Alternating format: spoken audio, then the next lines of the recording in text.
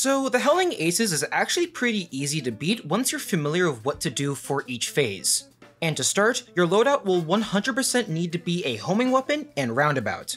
The hitboxes for each phase are just way too awkward to be using normal weapons for the entire fight, which is why a homing weapon will really do you justice here. And I'd heavily recommend using Crackshot because it's surprisingly useful here. The versatility Crackshot offers you is just way too good to pass up for this fight, in my opinion. And Roundabout is surprisingly good as well, even though people may not think so. You'd think this fight screams Twist Up, but really Twist Up just sucks for this fight. I don't know how else to put it. Yes, Twist Up does work for some instances throughout the fight, but other than that, it's just way too inconsistent to be using throughout the entire fight. And trust me, throughout the rest of this video, you'll see why Roundabout and Crackshot are goated for this fight. Anyways, for your charm, you should clearly be using Heart Ring here. The Howling Aces is definitely up there with Phantom Express with the insane amount of parries you can get throughout the entire fight. So trust me, Heart Ring is definitely the best charm to bring for this fight. And for your super, well, it really doesn't matter since I like to just spam EXs anyways. But if you want to use your super, just bring one that deals damage. Giant Ghost does seem like a viable option for this fight actually, so you can use that if you want, but other than that, I'd recommend just using EXs. So with all that, let's start with the first phase. So let's go over the gimmicks of the fight first.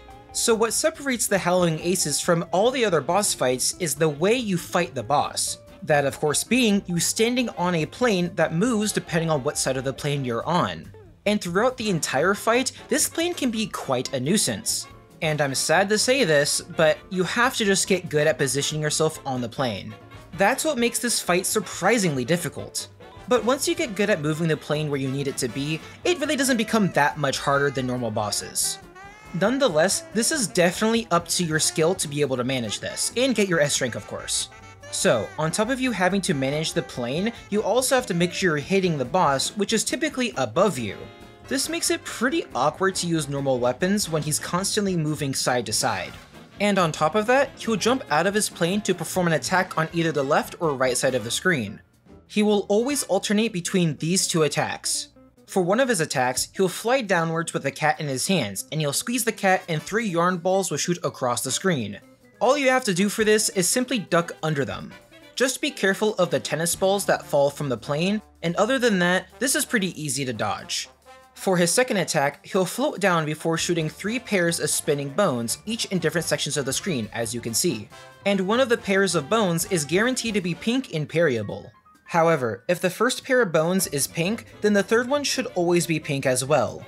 And other than that, the bones will stop on the other side of the screen and then come back towards you, with the middle section of spinning bones coming at you first, and then the other pairs of bones will do the same. So if all 3 pairs of bones are gonna come back towards you, just duck under the middle one, which will go out first like I said, and just jump over the bottom one once it comes towards you. So those are the 2 attacks the Bulldog can do, and he'll alternate between them every time he jumps off the plane. You'll still have to deal with the Yankee Yippers throwing tennis balls down, and you'll also have to deal with the fire hydrant that homes in on you. I personally like to use Crackshot to easily get rid of the fire hydrant, and just try to be aware of the tennis balls when they get thrown down. And just so you know, you can roughly tell when the fire hydrants are going to start attacking you. After the Bulldog has taken a certain amount of damage, the dog Chinook will fly in the background and shoot fire hydrants in the sky. Roughly 5 seconds after the dog Chinook is off the screen is when the fire hydrants will start coming towards you. And that's pretty much all there is for the first phase, so let's move on to the second phase. For this phase, you're going to have to deal with the 4 Yankee Yippers that were on the plane before in the first phase. But this time, they'll revolve around the screen and bark out letters towards the player. Luckily, these guys have barely any HP, 68 HP to be exact according to the wiki. And because of that, you can literally eliminate one of these guys at the very beginning of this phase. You can shoot roundabout shots before this phase officially begins, and all those shots will hit one of the pups, and then of course just turn towards that pup, keep on shooting, and it should literally go down at the very beginning once they start moving. From there on out, just try to make sure you're hitting your shots, but because the time requirement isn't an issue for this fight at all, I like to take my time and try to deal as much damage as I can when I can. Which means, don't be stressed if you aren't taking out the pups in like 2 seconds, dude. It's really not that big of a deal.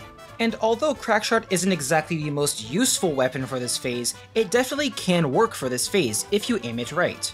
If you try to aim ahead of the pup that you want to actually take out, it typically works pretty well, or well enough that is. And for Roundabout, I try to typically aim at the pups directly, or I'm going to aim in the areas that they're going to pass by. That way, I'll be able to get consistent damage throughout the phase, and soon enough you'll get over the phase pretty easily. And of course, it does help to move the plane closer to the pups so you can deal more damage faster. Also, jumping when the pups are above you can achieve the same result.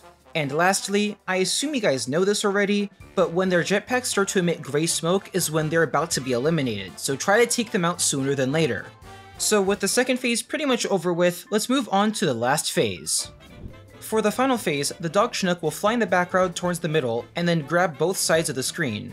After that, laser rays will randomly pop out of the paw pads on each paw. And after a short telegraphed cue of where the rays' lasers will land, the rays will then shoot out their lasers. Sometimes a pair of rays will pop out of the bottom paw pads on each paw and shoot a pink laser across the screen. This of course can be parried. After this ray attack occurs 3 times, the dog Chinook will flip the entire screen counterclockwise, in which we'll have to deal with Sergeant O'Fara summoning dog bulls that go across the screen. The color of the dog bull determines what area of the screen the dog bull will stop and proceed to fly off the screen. The yellow dog bulls will stop a bit above the player's head and fly off the screen, and the red bulls will stop on the standing ground of the plane and fly off the screen. Therefore, to easily dodge this attack, just jump over the red bulls and make sure a yellow bull is not above you when you're jumping. That's literally it. This section of the final phase is one of your only opportunities to get the most out of your EX and Super, so it's either now or never.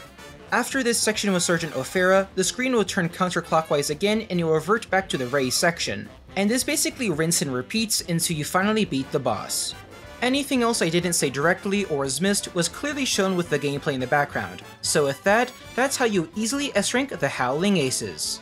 Thank you all for watching. If you made it this far and enjoyed the video, please consider liking, subscribing, and sharing the video to help out the channel.